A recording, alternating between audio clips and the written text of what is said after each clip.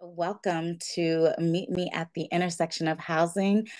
I am extremely excited about this conversation. We have what I have said, a gem to the housing justice and community development space. The wonderful Lisa Rice, who is the president and CEO of the National Fair Housing Alliance. Hello, Lisa. Hello, Schlonn. It's a pleasure to be here with you. Thank you so much for taking the time to join us. Um, I'm going to go ahead and jump right on in.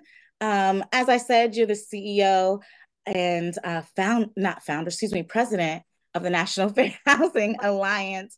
So folks know that. But what I'd like to create space for today is for you to share a little bit about your journey, share a little bit of the breadcrumbs that have led you to this work and to this role. Well, Schlonn, I started out in the fair housing space when I was a teenager. When I was 15 years old, I landed an internship at the Toledo Fair Housing Center in Ohio and started working with that organization under the directorship of the great Shauna Smith, who is a legend in the field of civil rights and fair housing. And it was just really a blessing in my life that I was able to meet such a dedicated soldier and warrior in the fight for justice at a young age. I, like many other people, had members of my family who worked in the field of civil rights. My mother's first cousin was a youth organizer for Dr. Martin Luther King.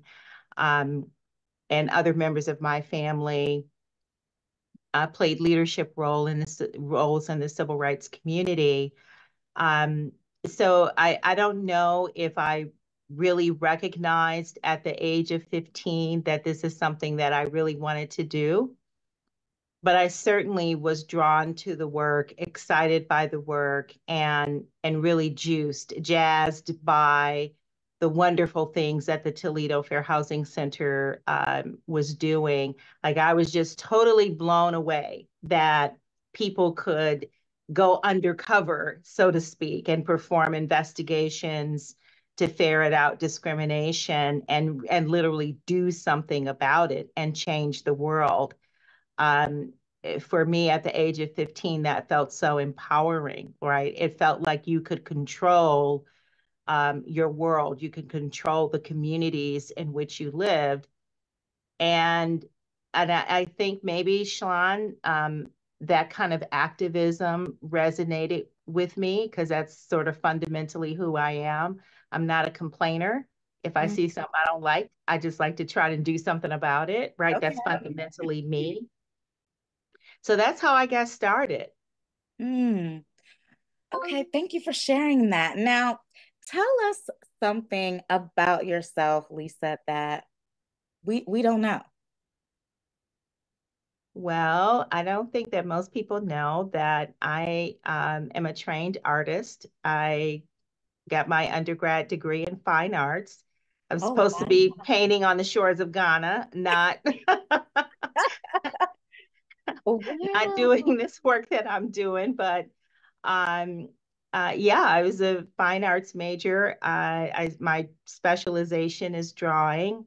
I went to grad school. Went to school in France, Village des Arts en France, um, and worked with some great artists who were a part of the existentialist movement. Worked with Jean-Paul Sartre, Gertrude Stein, Pablo Picasso, Paul Braque, and other great abstract artists. And so, yeah, I'm supposed to be painting on the shores of Ghana now. Oh my goodness. I did not expect that. Oh my I God. know people, nobody knows that about me, except for people who've known me for a really, really long time. I used to design clothing, was a fashion designer for a while, Yeah, and then this civil rights bug just really, really bit me hard. Have you ever had an opportunity to blend the two worlds in your You work? know what? You know what, Schlonn, that's an interesting question. So yeah, I do blend the two every day because in this work that we do, we have to use the arts in order to convey a lot of the messaging, to convey to communicate with people in myriad ways. So we Right, use the arts in the civil rights space quite frequently, right, not just in the social media content that we develop, the flyers that we use to get the word out, but in the way that we put together books, publications, different mediums to educate people about this work, about the sector. Um, but we use songs, we use different artistical mediums, we use plays, we use musicals, we use right the whole kit right. Hmm. and caboodle. Mm-hmm. Yeah. I there's something that I want to ask you, but I'm going to save it towards the end. Okay. Um, but we'll come back to that because I really want to get your thoughts when you talk about how we communicate this work. Um, so some of you that are tuning in right now, we're speaking to Lisa Rice, who is the president and CEO of the National Fair Housing Alliance. And some of you may not know that Lisa has been a contributor of Shelterforce. Shelterforce reports on affordable housing, the community development movement, housing justice, and not too long ago, actually, she wrote a piece long before redlining, racial disparities in home ownership need intentional policies, and I appreciate the word intentional because when I was reading the article, at every at every juncture of the development of this country, there were systems, laws, rules put in place intentionally keeping Black and Brown people out from creating wealth, especially when we talk about home ownership. And so when we think about this new year, Mm. and it's 2024, we've definitely made some strides. It is an election year, but what should people directly and adjacent to this fight for fair housing be paying attention to?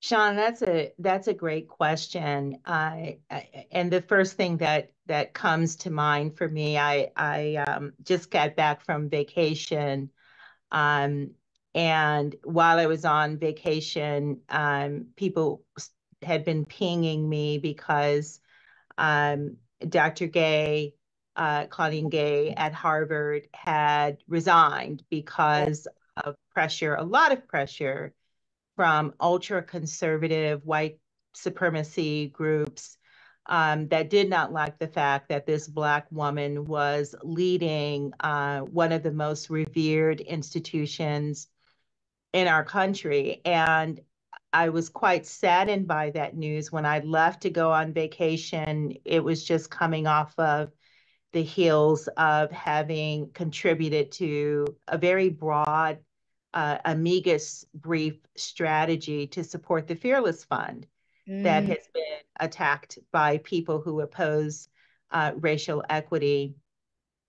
And so what I feel, very presciently at this moment is that there is a strong pushback and a strong onslaught against racial equity issues, civil rights issues. People are saying the quiet part out loud. They're not afraid of it.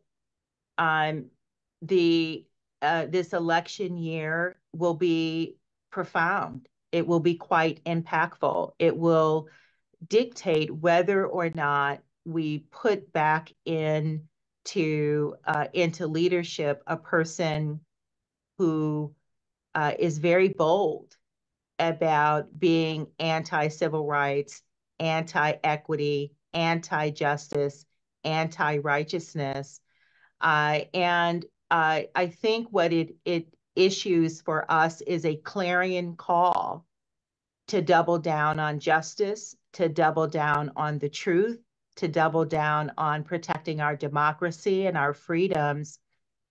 And I think it's important, Schlonn, that we recognize that we're just not in a position of fighting back or playing defense against these assaults, Mm, that we can still play offense mm. in this. So can you go a little bit deeper into that when you talk about playing offense for folks that are tuning in? What might that look like?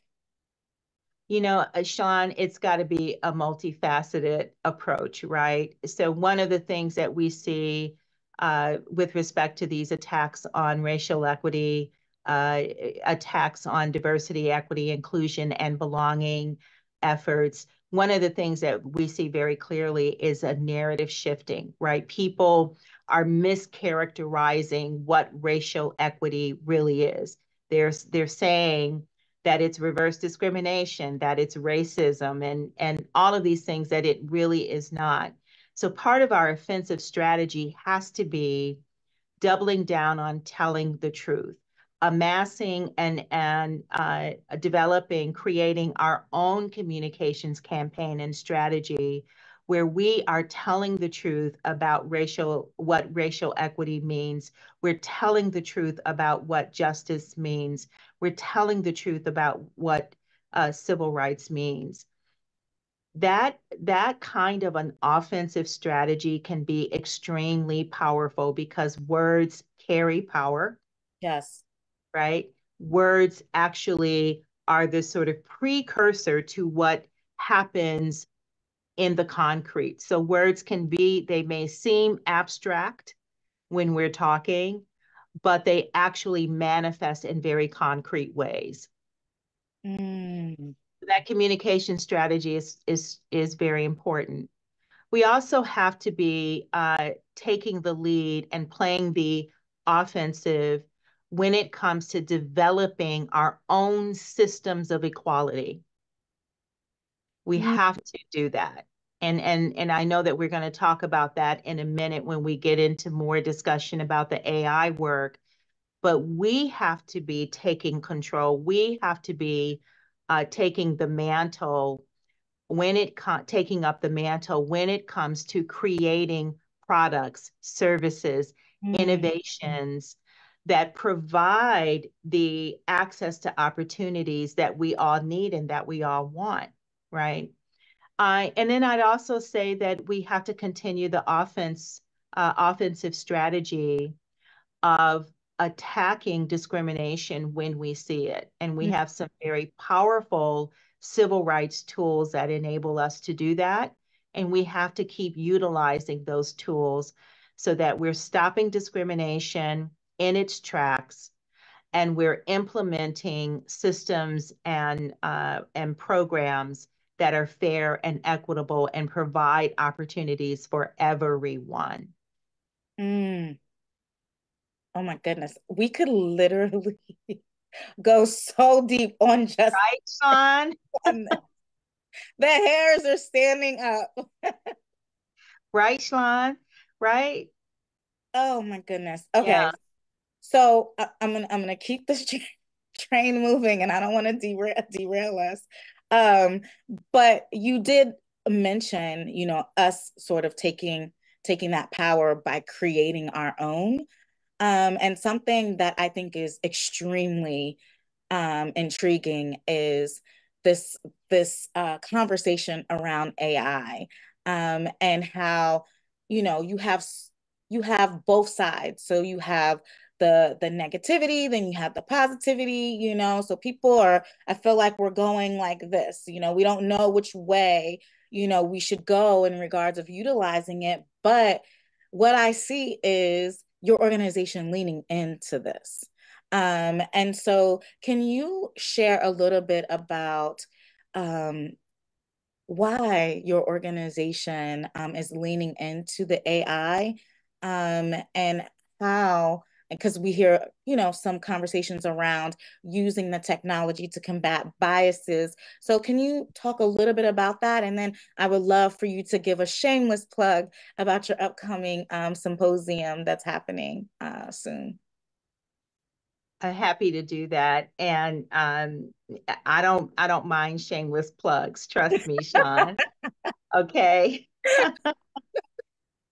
Yeah. So, one of the things that you mentioned the article at the top of this conversation, and one of the things that I point out in that article, Schlonn, is just what you said, that we are unjust.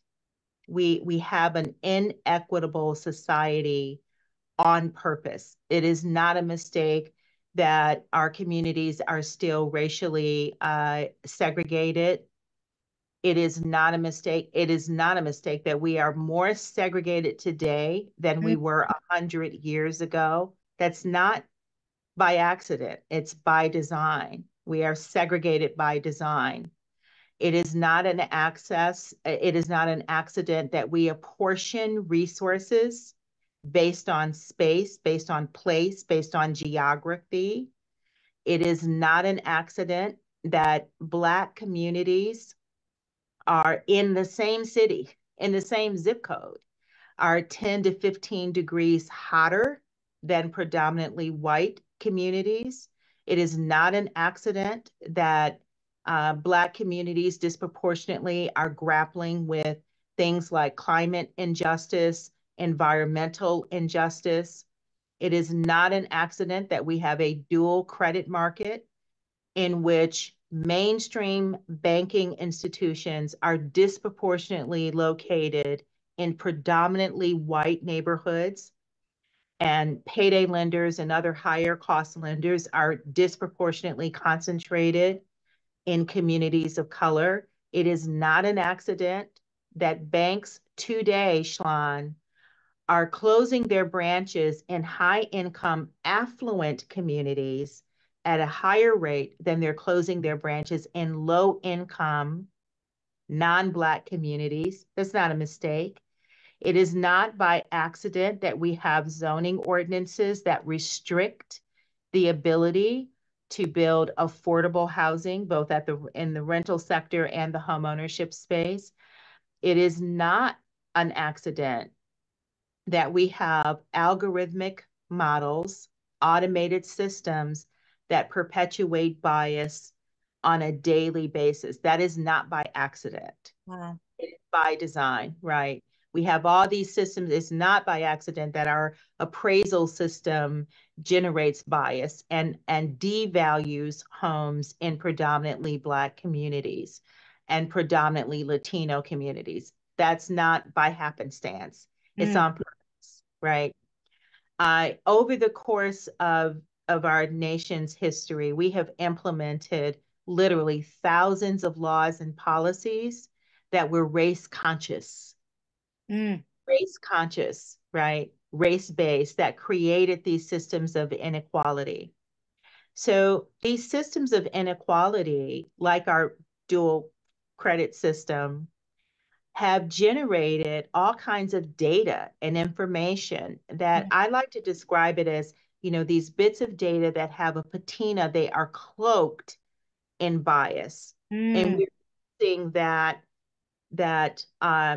tainted data to then infuse into the algorithmic models and systems that we're using in tenant screening selection systems, in credit scoring systems, in automated underwriting systems, in risk-based pricing systems, in digital marketing systems, and the like. And all of these systems are manifesting bias.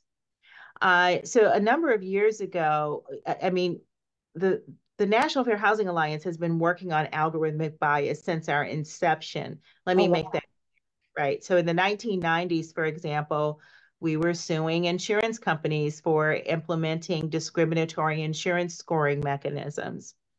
But that work really has picked up and sort of morphed over the years for us.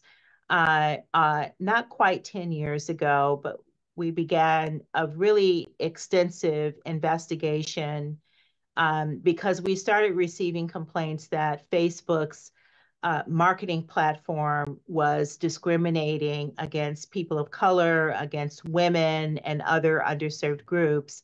We launched an investigation. We ended up having to file a lawsuit against Facebook. And it was really in the throes of that litigation, Schlonn, that I think it really hit us that technology is the new civil rights frontier.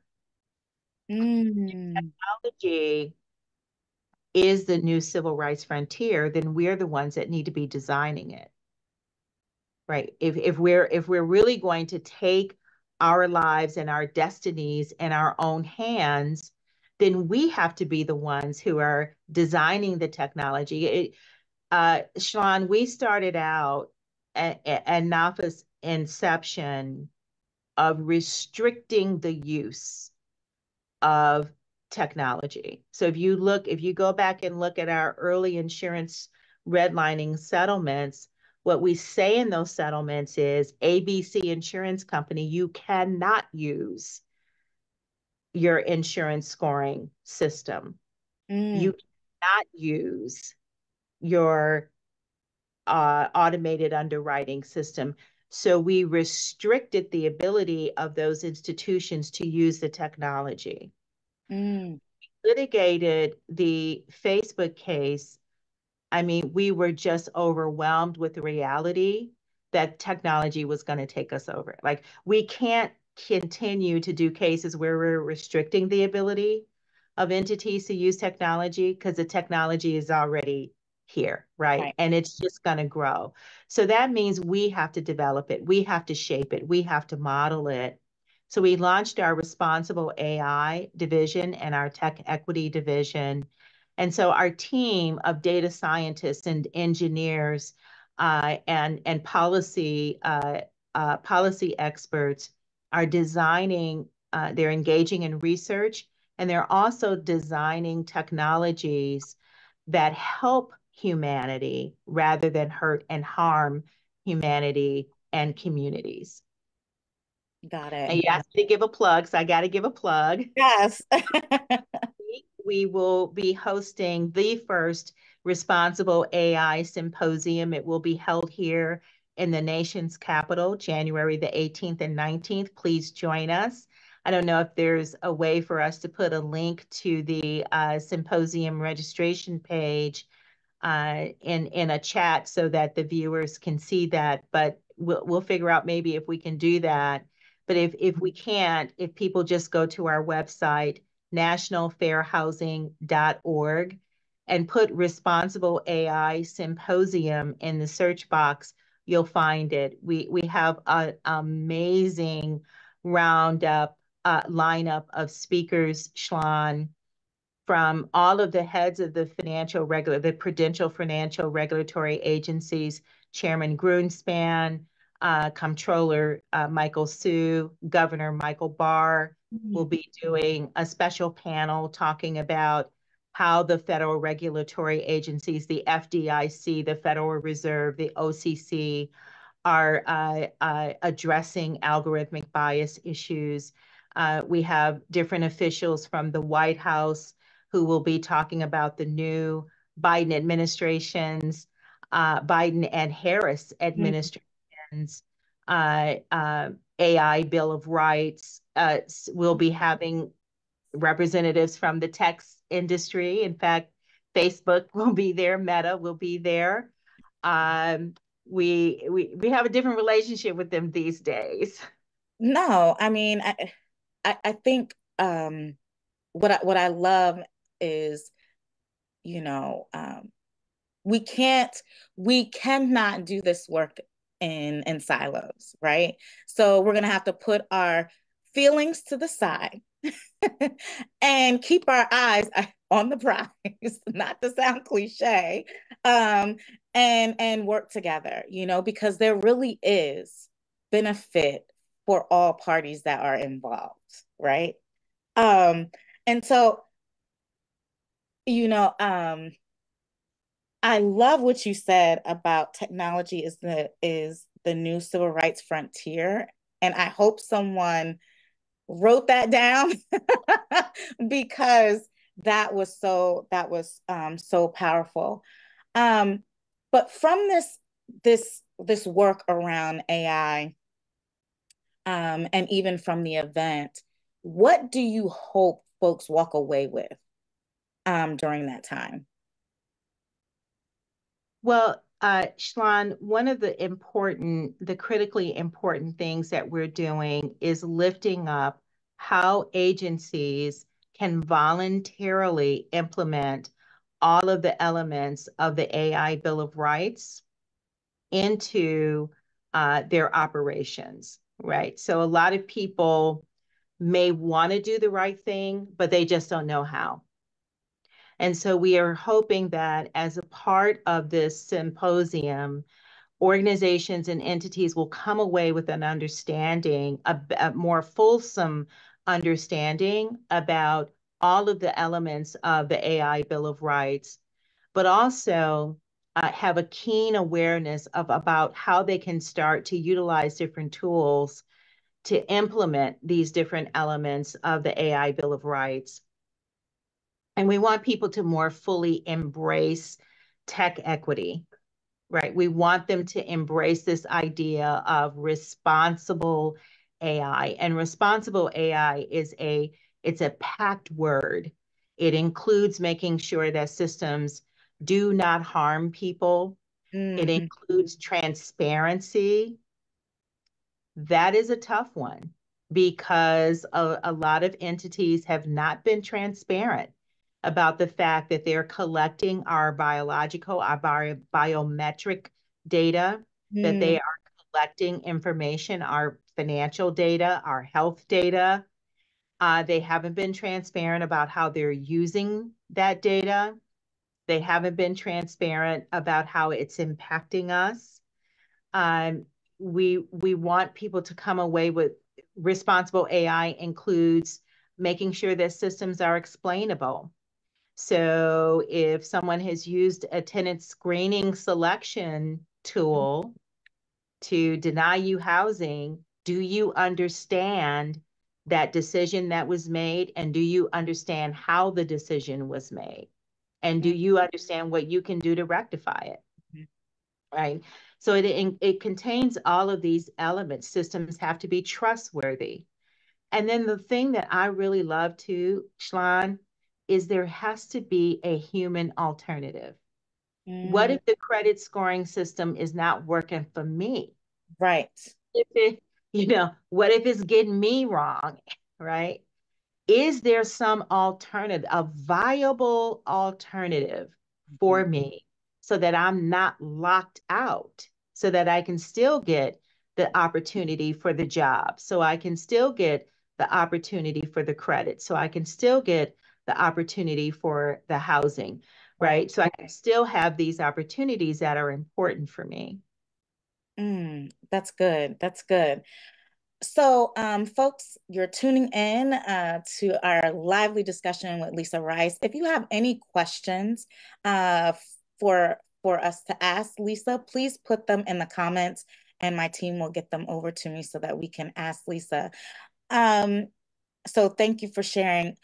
Want to switch a little bit because you know going to the conferences, even listening right now, when you literally listed a litany of things that are not on accident, that are on purpose, um, this work could be discouraging.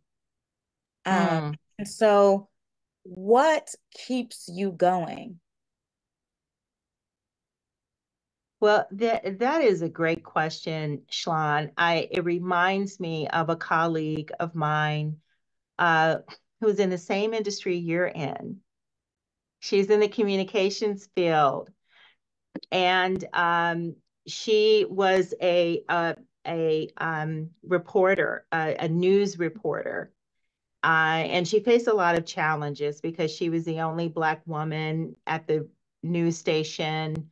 Mm, Uh, and one of the things that she said that has really motivated me is she was feeling sorry for herself one day. And then she said just something came to her like that said, you know what, your parents, your mother, your father, your grandparents, your ancestors dealt with worse things than you're dealing with today.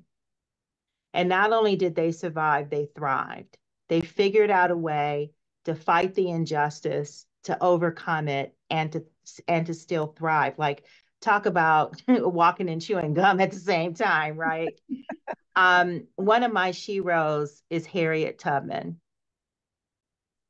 And I have to tell you, whenever I get discouraged, I think of that woman, So right? would you would you threaten the people? Like either you are coming. Well, if the shoe fits, if the shoe fits, Schlonn, I Yeah, mean, right, we have to think about what we as a people have overcome, yeah, what we as humanity have overcome. We have to think about how we as civil rights activists, human rights activists, have right, made the world better, right. right? And we should think about and marinate on our wins. And we've had many, many wins, right? Women have the right to vote. Do you know how hard it was to get that right to vote, right? We have overcome Jim Crowism. We have overcome all of apartheid in America. We've overcome slavery. We've overcome all forms of genocide, attempted genocide. Mm, Well, and in some cases, successful genocide, hmm. right? But as humanity, we found a way to advance the ball and try to make the world better. And so we all have a responsibility to continue in this fight, to continue the advancement. And what really encourages me is, Schlonn, we have been able to make these advancements because we came together. We decided, we figured out that we were stronger together, that it really does take a village. And so I am buoyed by these multiple collaborations that I'm seeing, right? Mm-hmm. And they're multifaceted. I mean, they're um, intersectoral. The the workforce movement, the union movement is working in tandem with the civil rights movement. We're working in tandem with the consumer protection movement. We're working in tandem with all different kinds of movements in order to unite our Yeah. forces to advance the ball for justice. And I think that's very, very powerful and something that we have to continue to do. We are stronger together. We're fighting back against efforts to divide and conquer us. And we have figured out that the divisionalism doesn't work. I love the way that our Latino brothers and sisters and our Asian brothers and sisters and our Native brothers and sisters supported the Black Lives Matters movement. Mm-hmm. I love that. And not only did we come together in that moment, but when our Asian brothers and sisters were attacked at the beginning of the COVID pandemic, the Black community came to the aid of the Asian community to say, no, we're not going to have this violence against our Asian brothers and sisters. So that unification is very strong, it's very powerful, and I hope that we keep that going. Mm, thank you for that. So, Lisa, I gotta get in. I know we're running close on time, but I wanted to circle back before I go to some of the questions that are in the chat about the way that communication, the way that we are communicating the issue. Mm, And so I, I I can go so many places, but I really wanted to know from your perspective, um, what is it that we, folks that are, leading the narrative, folks that are finding different ways to get the information to folks that are fighting this fight. How can we do a better job to be more digestible? Because, as we come upon the election year, folks are saying, especially folks of color, like, this politic talk is not working for me. I don't understand it. How can we go about making it more digestible and more relatable, so folks can use, like you said, like we talked about, so that they can be empowered to make decisions and to make moves and waves in their own communities. Well, Schlonn, I think when it comes to issues like that, we have to recognize what our strengths are and what our weaknesses are, right? My strength isn't understanding necessarily how to convey messages to different segments of the community. And so that's where I, call up you. Mhm. Schlonn, how do I say this? What do I say? This is what I'm trying to say. What's the best way for me to say it? And it's why the work that you do is so incredibly important, because you give a voice to these narratives that need to be put out there into the atmosphere, and you help us understand how to convey that information in different ways. It's why we appreciate the musicians and the singers and the Right. the poets and the artists. It's why we appreciate people who have all of those skill sets, because they figure out the way to carry the message and convey the message in these different formats in which people can take that information and and use it, right, and understand it and feed on it. Schlonn, before the COVID pandemic, one of the things that we did on a regular basis is we used to sponsor annually a poetry slam. Mm-hmm. And we brought in poets from all across the country, well, all across the world, actually, to compete in our poetry slams and to convey these messages to different audiences in ways that they really could understand them. And these poems were so powerful, Mm-hmm. Schlonn. I mean, knock you to your feet. And these poets said they conveyed these messages in ways that I had never heard before, really like knocked me off my feet. And that's so important. And we would replay the poems and we would get them out there. We would replay the performances so people could see them. And so, Schlonn, what we started doing is at our conferences, and we still do this today, we have a cultural ambassador at the National Fair Housing Alliance. His name is Pages. And Pages comes and he performs I for had the pleasure of, yeah, at your last conference, I had the pleasure oh, of, isn't he mhm, amazing? mhm, yeah. I mean, just the way he puts words together. Like I think at one conference, he was so powerful. His performance was so powerful. When he finished, the audience could not speak. Oh, wow. The entire audience, over 500 people couldn't say a word, right? And so we have to embrace all of these different Right, forms. Yeah. right, And it's one of the reasons why it's so important for us to support our artists. And I try to support our artists in any way that I can. I buy artists hanging up all over my walls, everywhere we look, because it's important.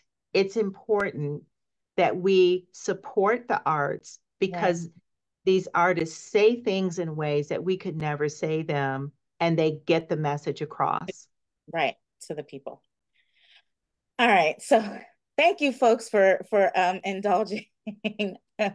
But back to the questions that are in the chat. Um, this is from Shelby, one of our staff members. She said, "Hi Lisa, thank you for being here. It's been a two-ish years since the nation's biggest bank pledge to contribute billions to address racial equity. I would love to hear, especially in light of the new weak CRA rule, how you think the financial industry and the corporate world in general has done in keeping those promises. Some organizations have done a great job in keeping those promises, and some and others haven't. It's been a mixed bag, to be honest with you. And organizations struggled with embracing this whole concept and idea of racial equity, of gender equity. They did struggle. And I think organizations in the face of this onslaught, these attacks against racial equity, DEI, they're struggling still. And part of our job, as I see it, is to help these organizations understand how they can continue to advance the ball in the face of these attacks. I mean, you can imagine you've got a racial equity program or a diversity, equity, inclusion, and belonging program, and then you get a letter from Ed Blum saying, I'm suing you. Mm.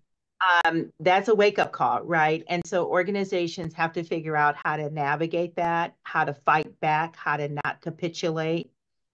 And I think it's our job and our responsibility to help them figure that out. Thank you for that. And then the last question that I have is your reaction to the legal challenges that have been brought against CDFIs for lending programs that explicitly try to close racial wealth gaps and the effects of the affirmative action decision on fair housing advocacy. That's an excellent question. And it is one that we have been trying to communicate about. What did not help us, Schlonn, is that you're not the editor of the New York Times and the Wall Street Journal and the New York Post and all these other entities. They should just create one job, Schlonn, where you're the editor. You're like the super editor of every single media outlet in the world. Because what happened was media outlets misconveyed the message about the Supreme Court's affirmative action decision. And what the public saw were just a litany of headlines that said affirmative action over. Supreme Court, stamps out affirmative action and things like that. That's not what happened. That's not what the Supreme Court did. So there was a huge miscommunication campaign about the Supreme Court case. And part of what we've been doing is right framing that case and explaining to people exactly what the Supreme Court said in the case. What the Supreme Court said was that Harvard and the University of North Carolina did not convince the Supreme Court that their particular affirmative action programs met the high standard for strict scrutiny as it relates to race conscious or race-based programs. If you want to use a race-based program, you need to have a compelling justification for doing that. And the Supreme Court didn't think that these two entities successfully convinced the court that they had a compelling reason for using race as a part of the decision-making process. Now, having said that, CDFIs are nonprofit organizations. They are supposed to be mission-driven organizations. CDFIs can establish a program to meet a particular societal need. And so part of my job, Schlonn, is to help protect those CDFIs who are coming under attack by the likes of Ed Blum and others of that ilk, because we have to help these organizations understand that they do have the right to serve a social need and address a social need that exists in our society. And we can't lie about the existence of the need. Like we can't lie and pretend that Black women have the same access to venture capital funds or funds equity funds to start businesses that white people do, because the reality is they don't. Black women receive less than 1% of all venture capital funds. We don't have the same access, and we're not going to lie and say we do. Mm. That is a need that exists in our society, and CDFIs are there to address and meet that need. Mm. Thank you, Lisa. Thank you, thank you, thank you. Thank So you, Schlonn. we are at the end of our conversation. Is there anything else that you'd like to share about the intersections of housing and your work that maybe we might have missed? Don, I'll close out by saying something that I say often, and that is where you live matters. Absolutely. You're because of apartheid practices, because of segregation and the unequitable distribution of resources, where you live determines everything about you, including your health outcomes and how long you will live. Mm. And so we have to keep our foot on the gas pedal of righteousness. We have to keep our foot on the gas pedal of justice. We have to keep our foot on the gas pedal of equity so that we can create a society in which everyone can thrive. That is so critically important. Yes. Thank you, Lisa. I really appreciate you joining us today for Meet Me at the Intersection of Housing. Folks that have tuned in, I know you are walking away with some nuggets, some gems. So stay encouraged. And until next time, you all continue the fight. Thank you so much, Lisa, again for joining us. Have an amazing rest of the day. Thanks, Schlonn. You too. All right. Take care. Take care. Bye-bye.